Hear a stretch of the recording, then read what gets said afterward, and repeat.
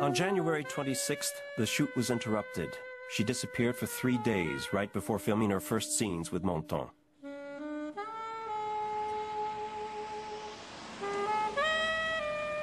I want to disappear. On screen or off, I don't care. Just disappear, she confided to Greenson.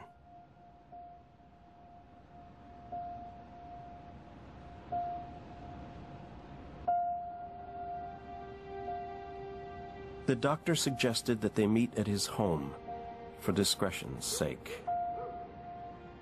Do you want me to stop? No. Sure? No, it's okay. I just A large wooden desk with no papers on it. I could easily be alone. It doesn't bother me to be alone. Some people I know... She was surprised not to see any photos of Freud. I don't mind it. You don't mind? You like solitude? What struck her most was a painting. You like it as a rest? A naked woman, facing away, serene. Marilyn gazed at her as she would an enigma. She asked the doctor, "What is that woman's secret?" Well, I always have a secret... Me too. I posed naked.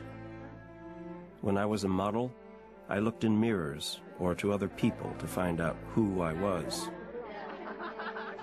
Marilyn doesn't exist. When I leave my dressing room, I'm Norma Jean.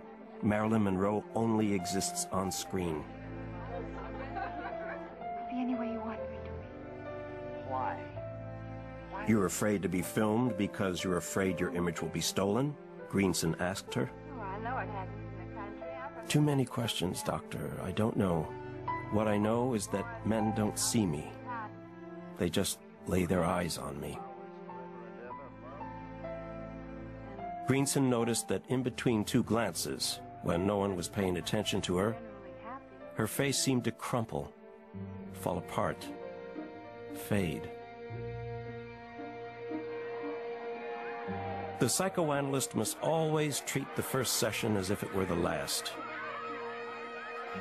Everything essential is already there, even if you have to read between the lines.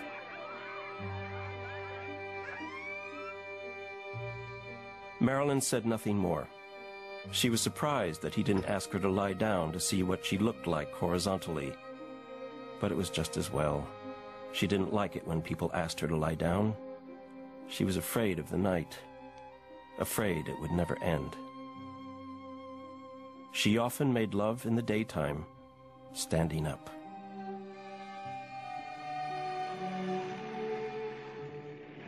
When you close your eyes in analysis, you start to see again.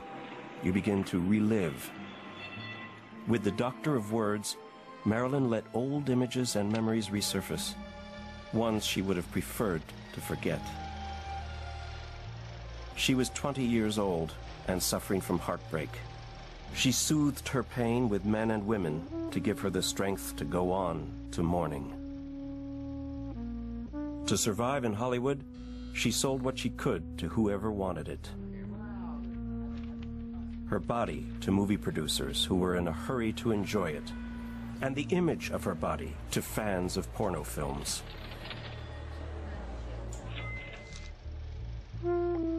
Be sexy, really dirty. This is no doubt what the unknown cameramen said to her in the gloomy Los Angeles apartment.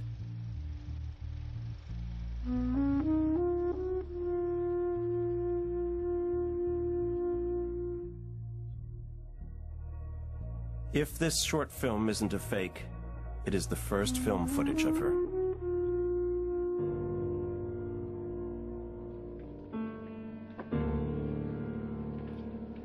Nothing had changed since. Marilyn was still an image, nothing but an image. For her, enhancing the beauty of her body was the best way to give meaning to her life. She knew she was very beautiful and was immensely proud of her appearance. But at 34 years of age, she felt insignificant. It wasn't just answers Greenson was lacking for a diagnosis, but questions. He noticed that whenever she was anguished, she would act like a little girl, the abandoned, masochistic child.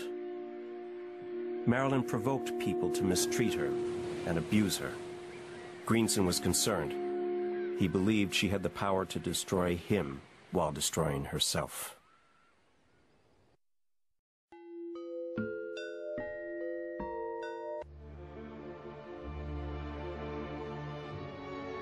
As the film dragged on, Greenson questioned her about her daily life. She complained about the role she had to play in this film she hated. She evoked her chronic insomnia to justify her drug consumption. The analyst did not hesitate to meet Arthur Miller. He believed that the writer truly loved his wife. At the Beverly Hills Hotel, the bungalow next door was occupied by Yves Montand and Simone Signoret. One evening, Montand entered her room, sat down on the bed next to her, and took her hand. You mean what you say, money? She pulled him down onto her and kissed him with joy and despair.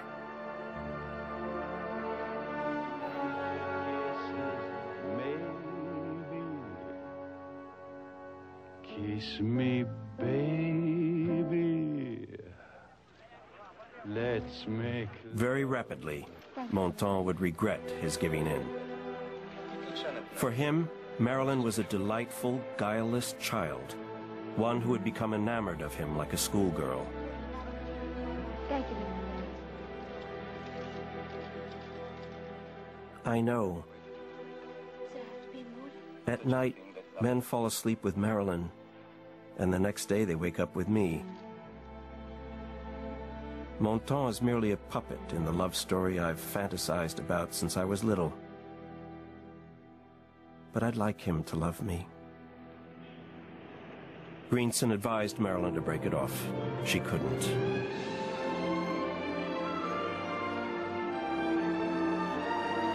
That April evening, Simone Signoret was in the race for the Oscar for Best Actress. Simone Signoret, right at the top! Signoret won. Marilyn was once again forgotten by the awards ceremony.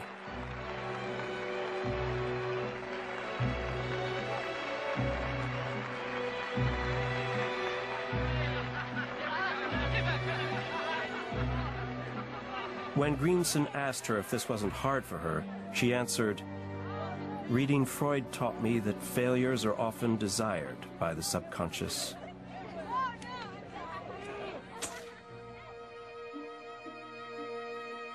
I've known of so-called happily married couples. One time. Always anguished, as her birthday approached, she had the impression of singing her own life in playback to recorded music.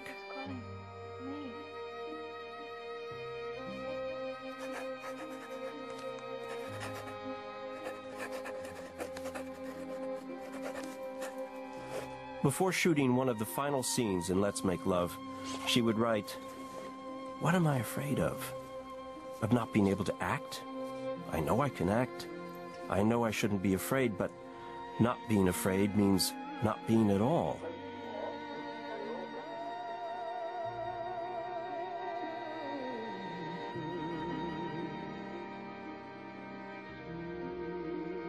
Constantly late on the set, she finished Cukor's film exhausted.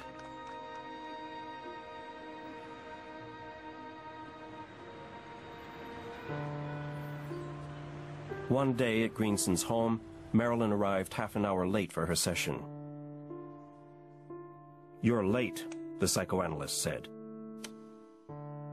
An avid chess player, he liked openings that destabilized the other player. Well, I don't think I'm late all the time, but maybe it is because I can't. She retorted, "I'm late because I'm late with everyone. You're not the only one I keep waiting." I know I feel nervous. From the start, with Hawks, Lang, Mankiewicz, Houston, the biggest names in Hollywood, she showed up late for shoots.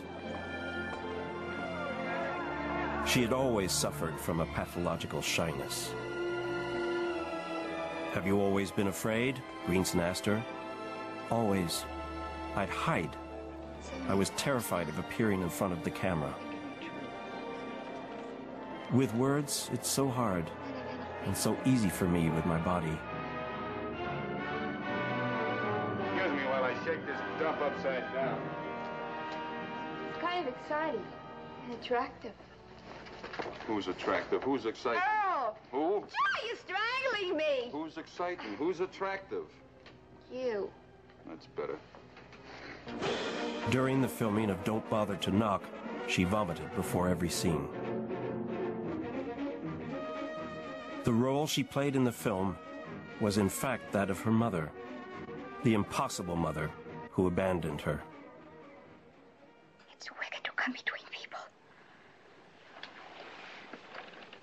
Do you have a doll at home? Yes, Josephine. What if it cried and pestered and spied on you? You'd want to get rid of it, wouldn't you? You'd have to.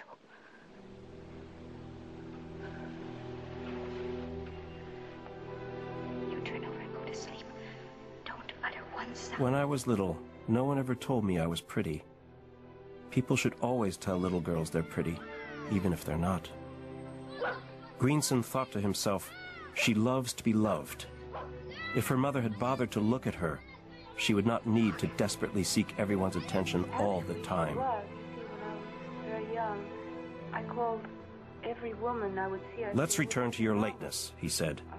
Here you're not on a movie set. I'm not your mother. She answered, being late is a way of making sure that others wait for you and no one else. That way you cannot be replaced.